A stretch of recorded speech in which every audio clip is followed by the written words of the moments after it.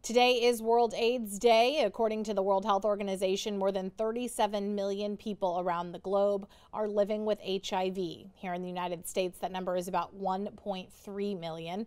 Joining us now is Dr. Brad Hare, the HIV clinical director with Kaiser Permanente in San Francisco. Dr. Hare, thank you so much for joining us this afternoon.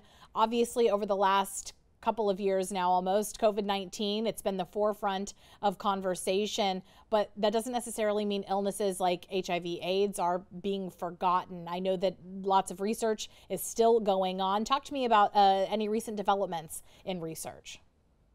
Yeah, well, thank you, Noel. Yeah, you're right. I think this is we've been consumed by the COVID epidemic for the last couple of years, but in other areas like HIV, there's still a lot of breakthroughs happening. HIV has now been recognized as a disease for 40 years. This is the 40th anniversary of our recognition of the first cases of HIV, and the Bay Area has been especially impacted hard. Where we are today is so different from where we were even just 10 years ago due to a lot of research breakthroughs. Mainly those breakthroughs in two areas, in the area of treatment for people living with HIV, in the areas of prevention for people who are at risk but HIV negative. And we now have great treatments for people with HIV who are diagnosed today. I get the opportunity to tell them they're going to plan, they need to plan to live long lives. HIV is not a death sentence. We expect people to live normal life expectancies with HIV and plan accordingly. And that's due to the research breakthroughs that we're seeing with better, safer, more convenient treatments. Can you expand a little bit on some of those treatments, or one of the main treatments? I know PrEP is one of the ones that we tend to see commercials and things like that for. Talk to me a little bit about those treatments available.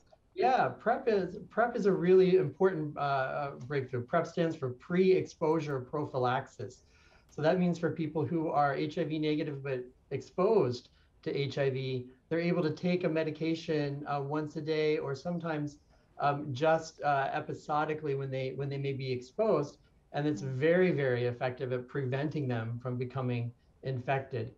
Some of the research breakthroughs that we're seeing now is making those kind of treatments even more accessible and more convenient.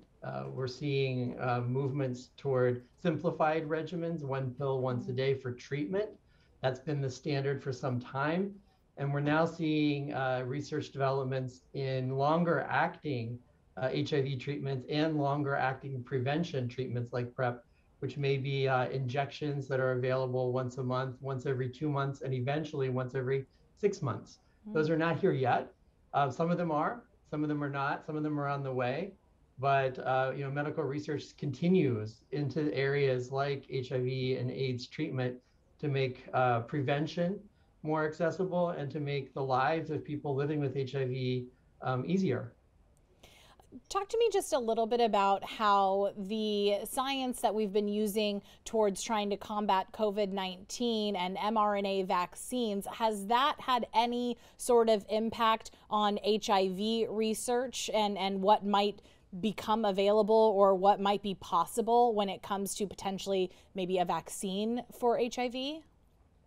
Yeah, that's a great question. I think what you're really getting at is areas of science that inform one another. And in medical research, we learn a lot about managing one disease from understanding other diseases.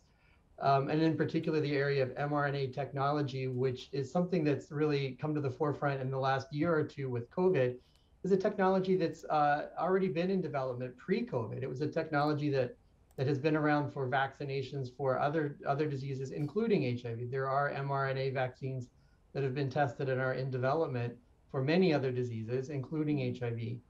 Vaccines for HIV, both for prevention and for treatment, have been elusive to researchers, but there's a lot of exciting research going on still, very, very robust research programs in HIV prevention and importantly in HIV cure. So these areas, as we learn more about one area, we definitely can apply that to other areas of biomedical and medical research. Definitely. Doctor, anything else you want just the general public to keep in mind on this World AIDS Day? Well, I think, I look at World AIDS Day, it's an opportunity for us to reflect. I think we've come a long way, and I think it's an opportunity for us to think about those in our communities and our lives who've been impacted by HIV and AIDS, and to honor the memory and the legacy of people who lived so courageously by keeping their memories, in our hearts, and by using their lives as motivation to continue to make the lives better for people at risk for HIV or living with HIV. Definitely. Doctor, thank you so much for joining us. Do want to mention again, there is an event in Golden Gate Park today at 4:30 honoring lives lost due to HIV. And it's definitely something important for all of us to keep at the forefront of our minds. Doctor, thank you. Really appreciate your time today. Thank you.